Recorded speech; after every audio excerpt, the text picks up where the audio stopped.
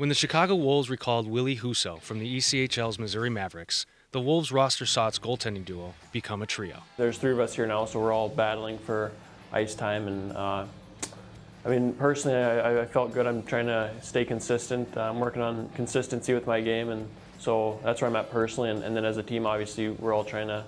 I mean, lately we've been winning a lot, so that's great. So yeah, we're just trying to each get our share of ice time, and so it makes it kind of a battle. I mean, we're all good friends, Ville and Benner and I, and we all get along well. So there's no hard feelings, but we know we have to battle with each other to get that ice time. So that's what we're doing.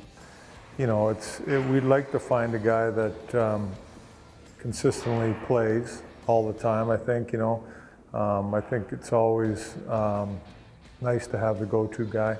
It's very difficult to play every fourth game, every fifth game. It's tougher on a guy to come in and play, 2, 3 games, 4 games a month maybe, because you put so much pressure on yourself to perform.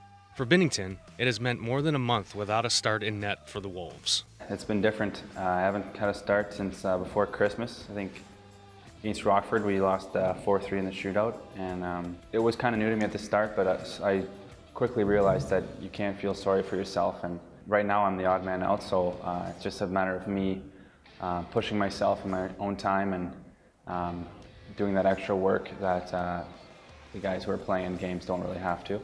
I had a couple good phone calls with some good people, and they were kind of mentors or whatever you want to call them, and they said just let it kind of create fire underneath you, and remember when you were playing well, the times in the past, and what made you play well, and I think I've been really working at that, and I'm feeling good in practice, so I'm just kind of patiently waiting for another opportunity. An emotionally charged appearance in Rockford was the last time Jordan played a game for Chicago. It was kind of a lot of built-up emotion, and I kind of, there's always the competition or not friendly competition with Rockford. It gets a little feisty sometimes, and that was the second game out of 3 where I got put in halfway through the game, and it didn't go my way.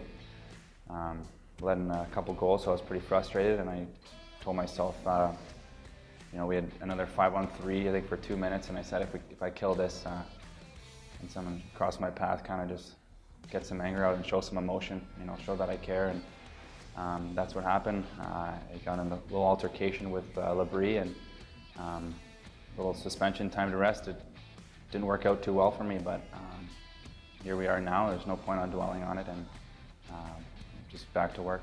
His future in net for the Wolves remains undecided, but Binnington has a positive outlook and is determined to focus on honing his skill set in the crease. It's a bit of a different scenario for me, but I think I've been handling it well as of late, and there's no time to feel sorry for yourself. It's a competitive sport.